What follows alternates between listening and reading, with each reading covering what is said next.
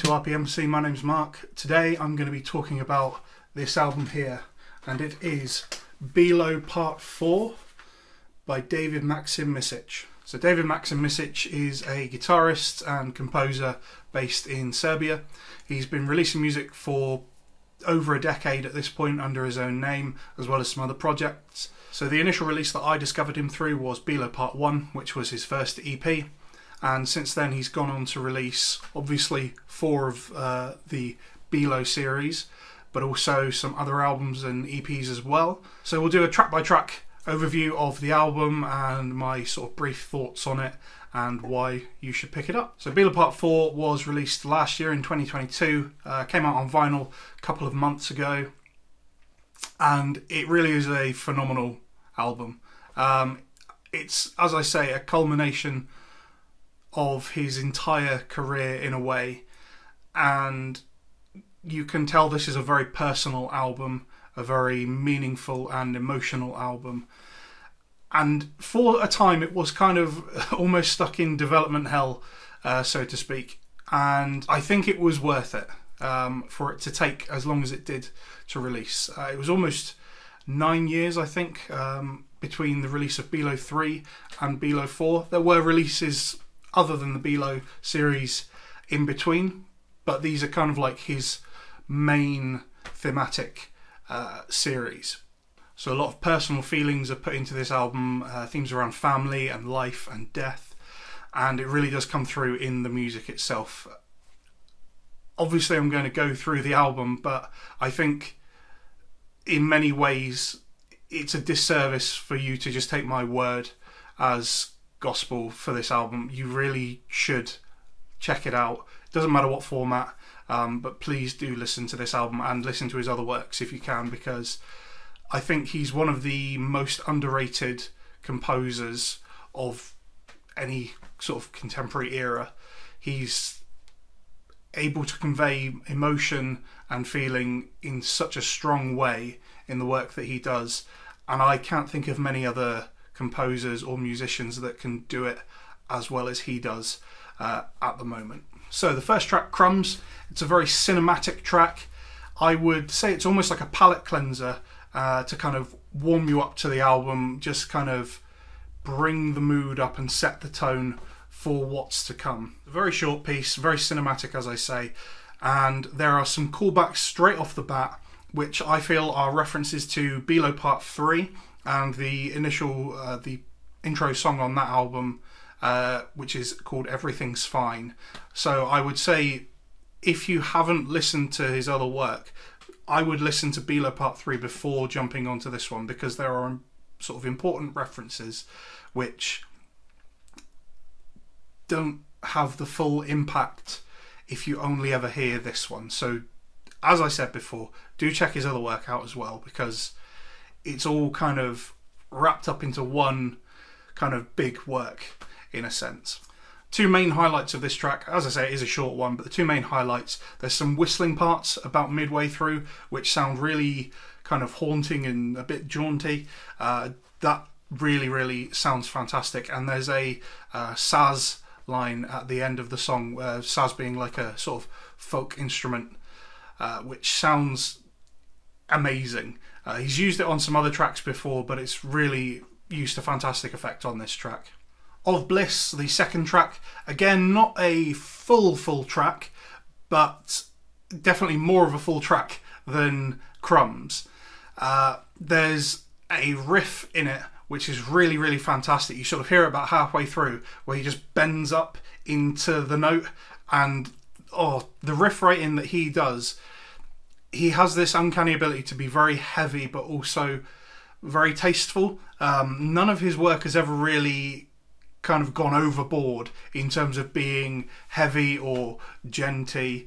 You know, for a prog guitarist to have the restraint that he does while also being able to convey the message that he wants to convey, I feel like it's a very difficult task, and he nails it. There's also a very small vocal snippet in here, Feels Like Love's a Million Miles Away, which is something that gets referenced again later in the album. Third track is Itch. On the vinyl release, it's actually labelled incorrectly on the track listing. So track 3 and track 4 are swapped. But when you play it, they are actually as the album is intended. So it's just the actual track listing on the back of the album. So do bear that in mind if you pick this one up. This is called Itch, even though the vinyl listing doesn't say that this is Itch, but it is. So Itch is a kind of full-bodied, heavy David Maxim Micic like characteristic track. There's lots of really catchy riffs. There's lots of fantastic, like weird folky kind of instrumentation going on in the background. There's the main sort of riff of the song has this fantastic like Herta part, like a bit that's like about midway through the riff, and there's lots of earworms throughout the entire album that kind of get stuck with you, and that's one that really stuck with me, that very addictive sounding kind of riff. About the midway point, it kind of breaks it down and it goes into a new riff which is very Rush-esque. The interval between the two riffs is a very definite reference to Milktooth from the album Who Bit the Moon, which was released in 2017 by David Maxim Micic, and that's one of the very definitive references and leitmotifs that you hear throughout the album. There are tons, so I'm not going to highlight all of them, and part of the fun is kind of like finding them for yourself, but it is really nice to kind of hear these callbacks throughout the album. After that, track 4, DX2 is Me. So this was released as a lead single from the album, and it's an earworm in the purest sense. The melody of the track is pretty much present throughout, and I remember when the single was first released, before we'd heard anything else from this album, I was whistling the melody for days on end. It's so catchy, but again, still really tasteful. There's no like wasted notes or anything. There's not a lot I can say outside of that. It's just such a catchy melody, and the solo part on the track as well is really phenomenal. Of Grief, track 5, very short track and quite a haunting, impactful, beautiful track.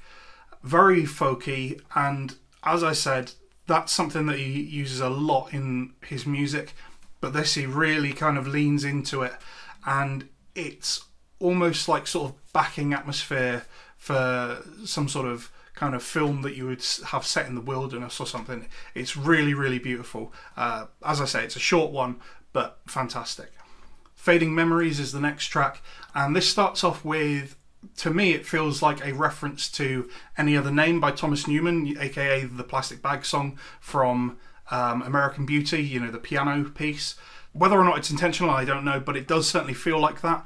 The piano line changes into what's definitely a reference to the song Universe in a Crayon from David Maxim Misic's Eco EP. That's the intro track from that EP, and that's a very obvious reference between the two. It's almost exactly the same piano line across the two. So as I say, it's a piano-led track, but it does slowly build up. It's got this very good way of adding layers upon layers upon layers and building out a space and building out a soundscape. So it slowly builds into like an orchestral part, and there's a fretless instrument on here. I'm not sure if it's a saz like it is on Crumbs, but that kind of timbre of the fretless instruments just has some kind of like weird kind of funkiness to it, which you obviously don't really get in Western music at all. And it just adds to the atmospheric, the kind of weird mystic feeling of his music. So there's kind of ebbs and flows throughout the track. You've got kind of like a build up to an orchestral and horn section, back down and back up. And I think this may be one of the most underrated tracks on the album. I feel like probably a lot of people won't pay as much attention to this track as they would the songs with vocals on, but this one is phenomenal. Away is the next track. Pretty short one, but thematically very important in my opinion. This features Alexandra Gielmash, who is a long-time collaborator with Maxim Micic. She does some fantastic vocal work on tons of his work, and she also has some fantastic solo work as well. Again, I'm going to say it several times, but just check out everything that I mention in this, because there's going to be lots of things that you can find out. If you like this, you're going to like everything else that I mention. So the start of the track is really just like esoteric, odd audio. There's not a ton of like music, so to speak. Lots of weird like little samples and audio clips of things, and it's again something he's done before, where you have like weird, almost text-to-speech kind of sounds, just saying what could be random lines, but presumably have some sort of thematic meaning behind them. But the main draw of this song is the vocal part, as I said, from Yelmash. The line "Are we there yet?", which is a reference to the final track of the album, but the melody of it and the acoustic accompaniment that comes behind it really kind of, it's kind of like the midpoint of the album, but it's also kind of where part 2 of the album starts in a way. You've had the cinematic build up, and this is where we get into the really thematic important parts. And there's this huge riff that kind of builds and builds and builds, and then stops, and it goes straight into the next song, which is called Cry. So Cry starts with like an odd piano line and weird saxophone backing. It's something that I would expect someone like John Sermon to compose. If you're familiar with his work, it's very similar to that. So this song has 2 vocal features on it. Alexandra Yelmash from the last track, but also Vladimir Lalic, who is again a long-time collaborator with Maxim Micic. This may be my favourite vocal performance that he's done. Usually he's quite he leans into a very kind of high pushed kind of vocal. This is a lot more understated, and it's a vocal performance that perhaps some people don't realise he can do, but it's a lot more kind of heartfelt and in a way straightforward, but actually very beautiful as well. Midway through, it switches to this weird kind of like thumped guitar riff, very Animals as Leaders if you're familiar with their work. And again, we've got Yelmash back on the vocals, and it kind of goes back and forth between Yelmash and Lalic, kind of repeating their parts of the song until the end of the track. Track 9 is a song called Of Hope. This starts off with basically what I would call like a David Maxim Micic chill beat to study to. There's no other way to really describe it, but it does then build up into one of my favourite riffs that he has ever done. And it's so simple, but it's so epic feeling, and it's a lot like how Devin Townsend has this kind of simple riff structure but huge production behind his work. And this track is kind of exactly the same in that regard when it comes to the riff. And it finishes on this haunting lead line. Fantastic track. The penultimate track, Wedding, is undoubtedly the heaviest song on the album and the closest to what the album gets to straightforward prog metal. He's a prog metal guitarist, but it's so far removed from the run-of-the-mill stuff. So even getting close to it, it's not the same as the kind of other ilk you would get within this sort of subgenre. Track starts off with some vocal snippets, which I believe are samples that we used on Bilo 3 on the track Daydreamers, and I think it was Maxim Misic's niece, just a recording of her like playing and drawing and her singing to herself. Again, another callback to previous work, as he's been doing a lot throughout this album. The main riffs on this song are very close to what he did with the Ego EP, and we have Yelmash again on vocals to essentially build this out into the most fully fledged traditional song that you can get on this album. In the middle we have this sort of ambient passage which then breaks down and then builds slowly back up into this epic huge solo, and then it slows right down to a very cinematic, very choral, post-rocky kind of sounding soundscape, which kind of just punctuates the last minute or so of the track. A really haunting and kind of moody way to end the song, but it leads perfectly into the final track. So the final song on the album, Are We There Yet, starts off with a really heavy bass tone, super distorted, and it's just the bass and Alexandra Yelmash's vocals, and go through that for a passage, and then it slows down into, again, just a little guitar driven part with the vocals over the top. This song doesn't really have a very traditional like verse chorus or anything like that. It's essentially 2 parts, and in my opinion the perfect way to end the album. So about the 2-minute mark it builds up to a very definite reference to the leitmotif from Daydreamers on Bilo Part 3, and this is very much a counterpoint to that track. it's a real tear-jerking moment and like a summation and a culmination of his career up until this point. It's kind of a bookend to what he has done up until now, and it feels like a big cathartic emotive release for the entire album and his career, as I say. It's got a callback to Daydreamers in it, but instead of having a vocal feature from his niece, it's a vocal snippet of his infant son.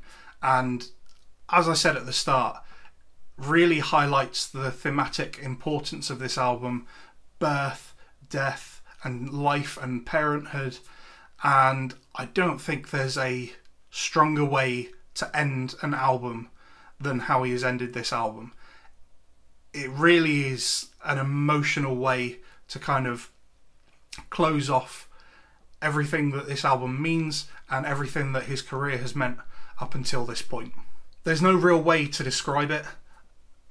It is just a perfect end. So overall, this is a phenomenal piece of work, and again, as I like to do, this is something that really works on vinyl.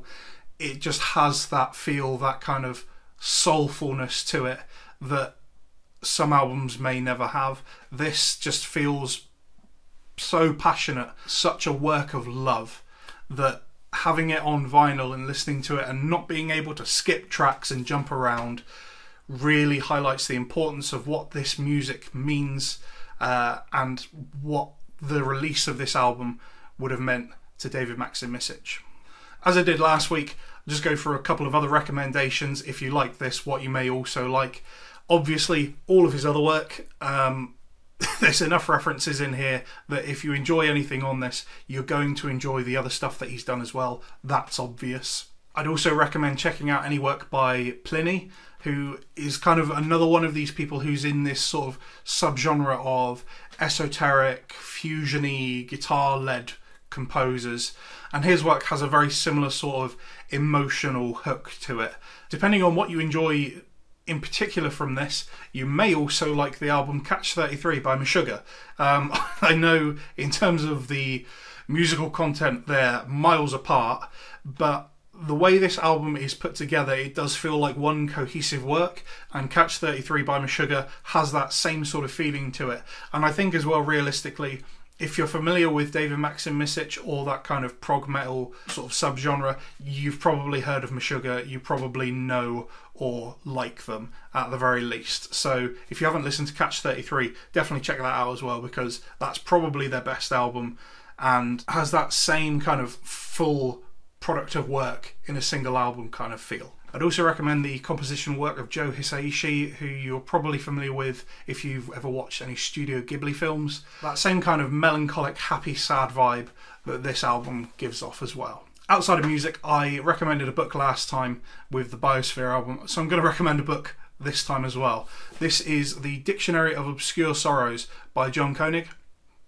Now, you may have seen some of this on the initial blog, which was made for the Dictionary of Obscure Sorrows. There are some words in this dictionary which really go along with how the album feels, so it's worth kind of picking up and going through, or checking out the blog at the very least, to kind of get a grasp on some of these newfangled words that have been made up that really do hit the mark in terms of that wistful, emotive feeling that the album gives. So that's it. Hopefully you enjoyed the video. Hopefully you checked this album out if you haven't already. And please let me know if there's anything else you'd like us to check out on the channel, any lists, etc. that you'd like to see. And other than that, we'll see you in the next one. Cheers.